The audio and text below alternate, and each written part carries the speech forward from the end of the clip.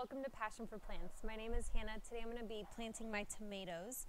If you saw the last video, we just finished doing this planter project that we have back here. So these are going to be the first plants that I'm going to be putting into the ground here, so I'm super excited about that. Also, I got a microphone, so this is a big day, using a new microphone, so I hope the audio sounds better. I have my assistant Django here.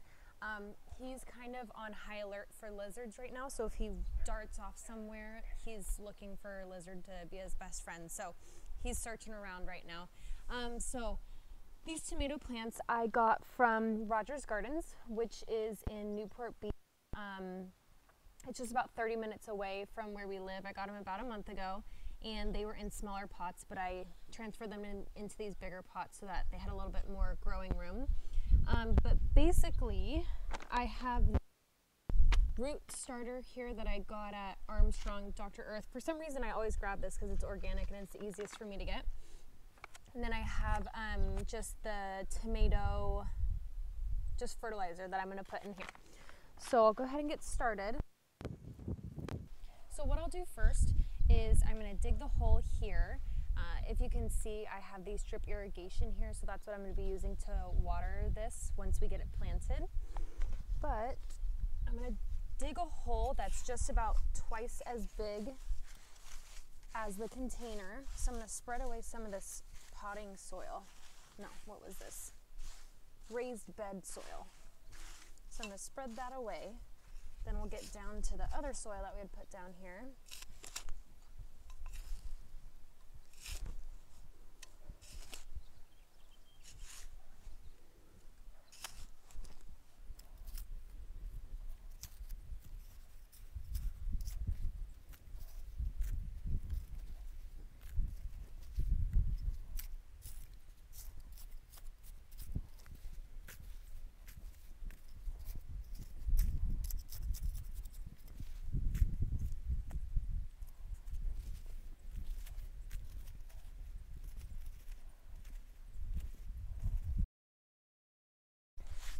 Okay, so I have dug down, it's not 2 times the width, but it's bigger than the bowl or the container that this is in.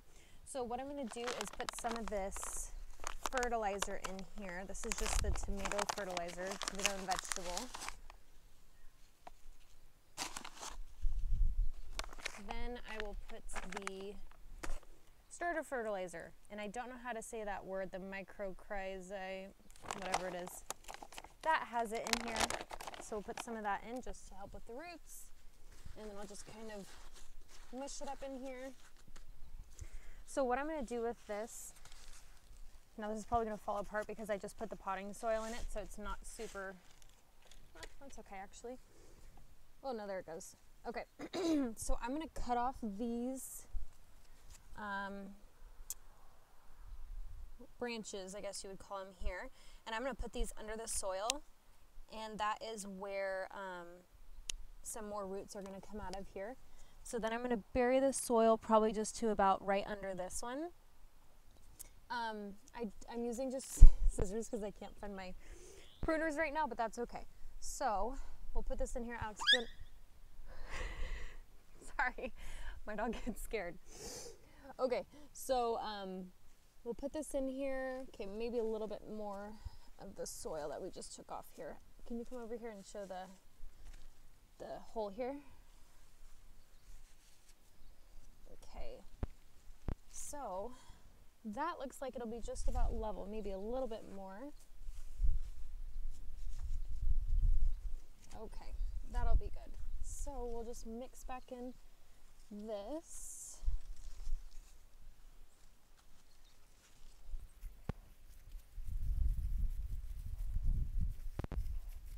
And then I'll take some of this better garden raised bed soil and just put this around here. And then we'll just kind of push it down, not too hard.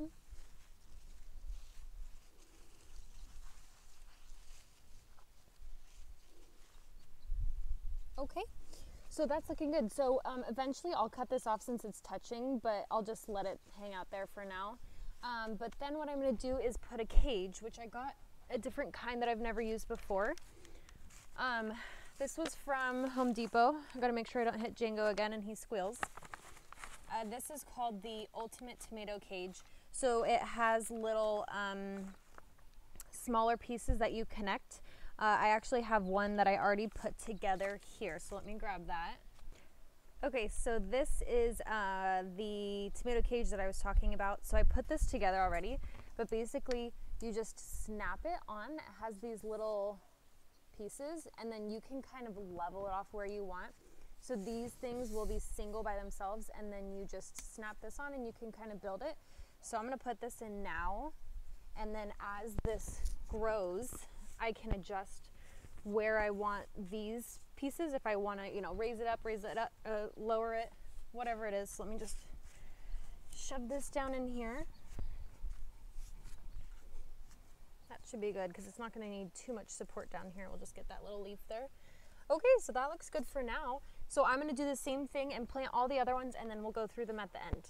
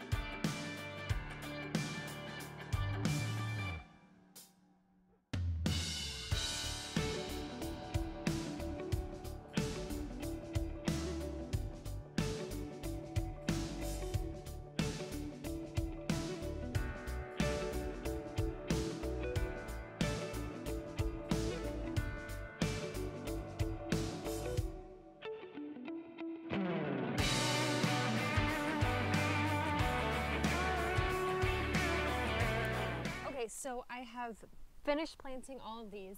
Like I did earlier, I put this in. I'm going to put these in after, but first I'll just go through each of the tomatoes that I have. This one is Tomato Better Boy. This one, last year I think it was. Just, it's an all-around, very common one, and, you know, always does well. Let's see, nothing really crazy about this one.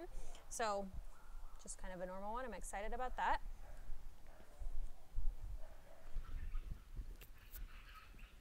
This one is Thornburn's Terracotta. So when I went to Rogers Gardens about a month ago, they had what's called Tomato Mania, and they have all of these and all different kinds of tomatoes. This one was chosen for, or as the 2020 Tomato of the Year.